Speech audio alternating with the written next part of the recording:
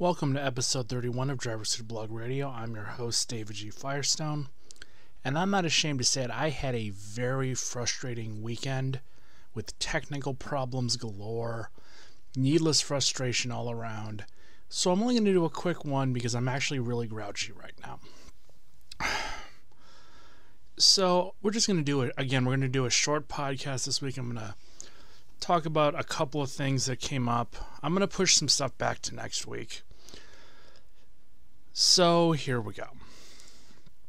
Now last week I gave a few thoughts on the Alex Palou situation. Now some stuff has changed since then. Since I last did the podcast, the judge has been named in court and it looks like everything's going ahead. And I'll be interested to see in the coming weeks how this is going to work out. Now, not long after I recorded last week's podcast, the exact same story repeated itself, this time in Formula One. So, Alpine F1 on August 2nd tweeted out, quote, 2023 driver lineup confirmed Esteban Ocon and Oscar Piastri, I think that's how you pronounce it. I suck at pronunciation. Sorry.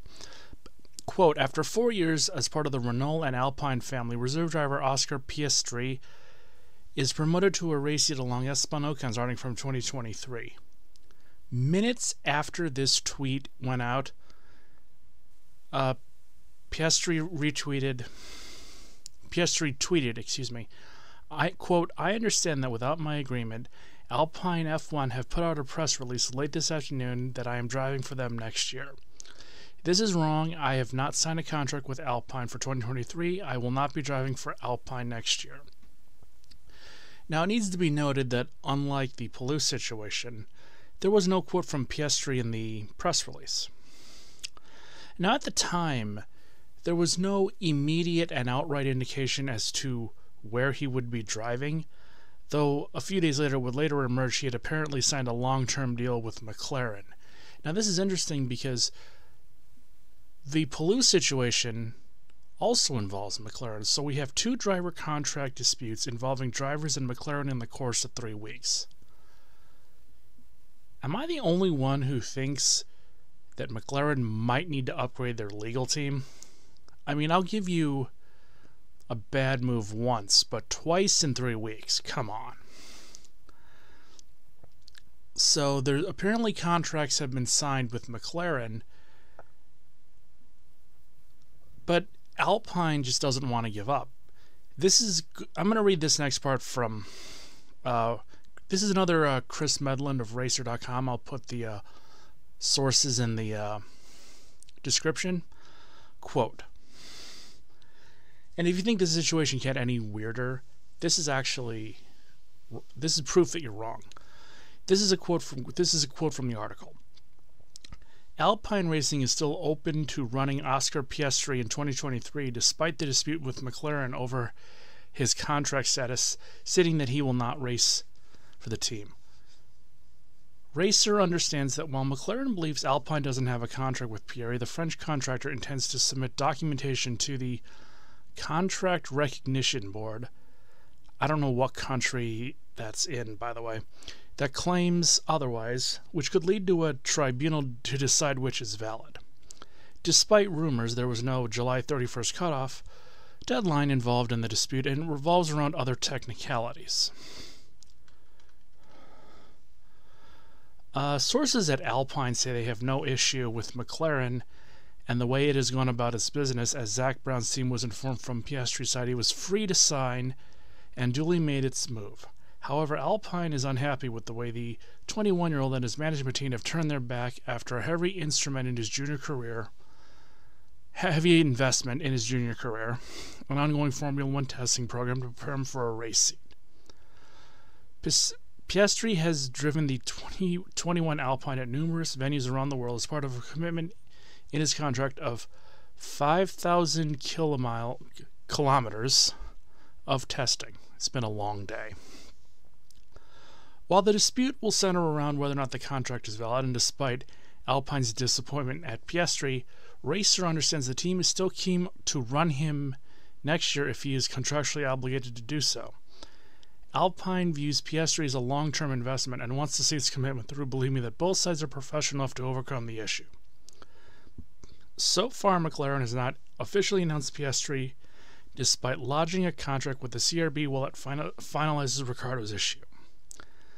End quote.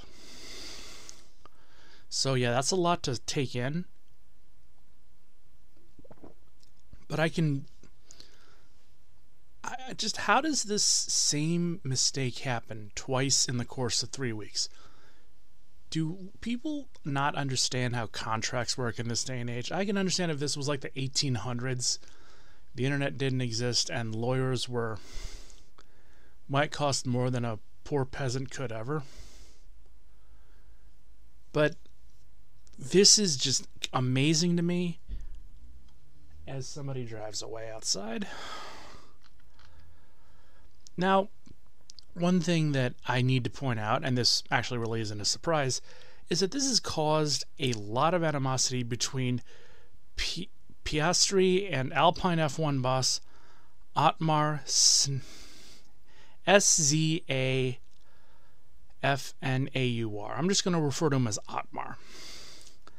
Now, according to RacingNews365.com, link in the description, Otmar said, quote, "We have a contract with Piastri which he signed in November. We have spoken to our lawyers and they've told us this is a binding contract. So part of that contract allows us to put Oscar in one of our cars in 2023, which is the reason we issued the press release," Otmar claimed. There was also an option for 2024 and the possibility to, quote-unquote, loan the driver out to another team. We wanted Fernando with us for one more year and a loan of Oscar for 2023. I've always said in my press conferences that Piastri would be in Formula One in 2023, and it is because I knew he could be in our car, in another car, on loan if Fernando had stayed. But Alonso, for whatever reason, and I think I know the reasons, although you should ask him, he goes to Aston Martin. So we started to finalize the agreement with Piastri. Instead of giving him what we decided to put in our car, hence the statement.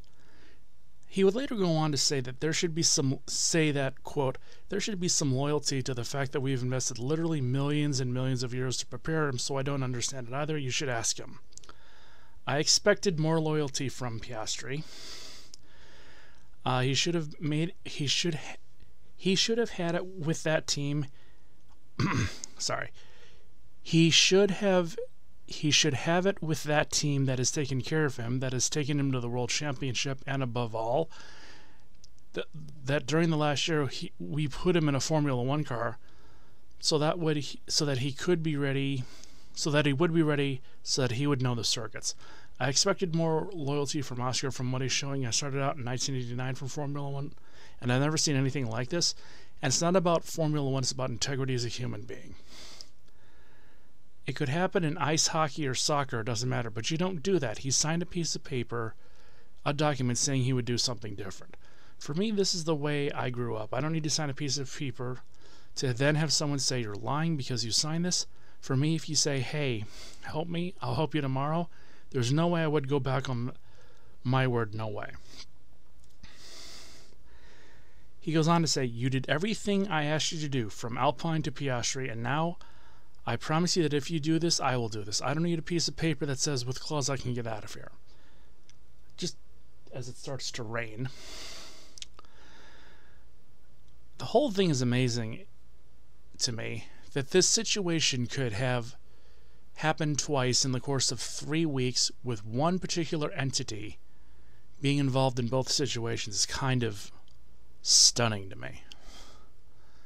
I'm going to follow the Palouse situation. I'm going to follow this situation.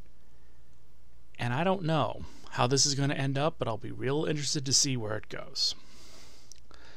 So the other major story that I'm going to talk about this week is revolving around the Music City Grand Prix.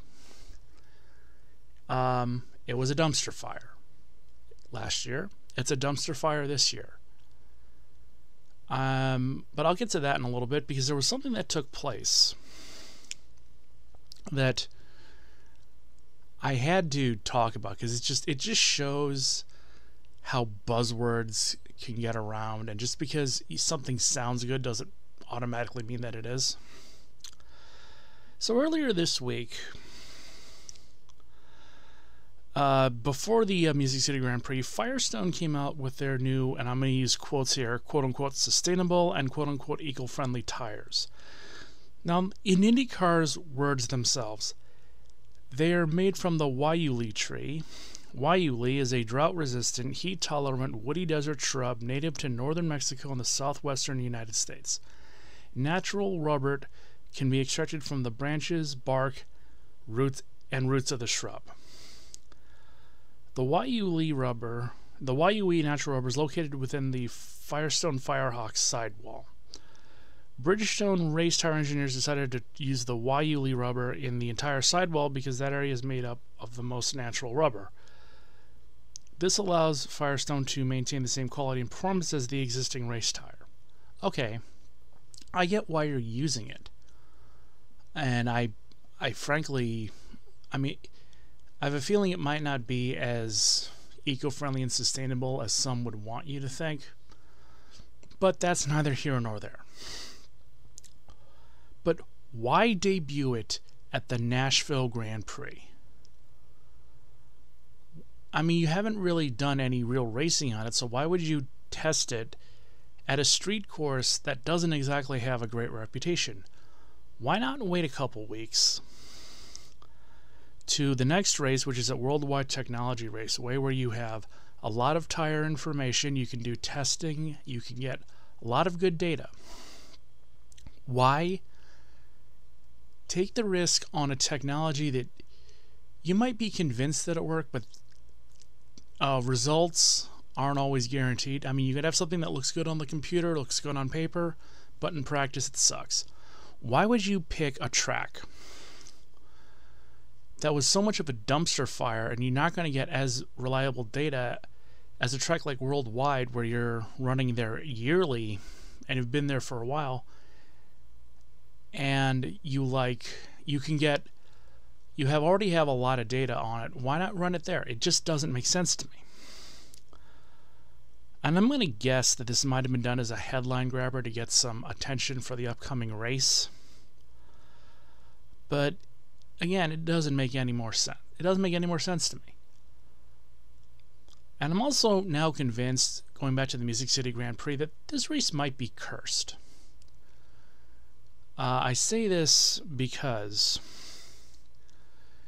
you had a lot of the same problems from last year's race that weren't really corrected.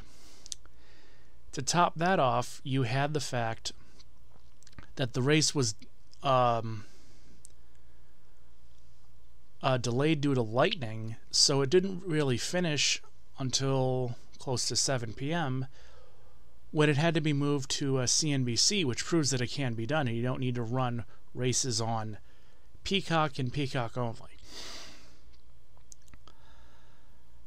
And I'm really wondering, given everything that happened with the Wreckfest this year and the issues last year, I'm actually really wondering if it's going to be on the schedule next year. The damage that these cars incur during these races is not cheap to fix. And when you have a track that's more prone to wrecking, it just doesn't look good.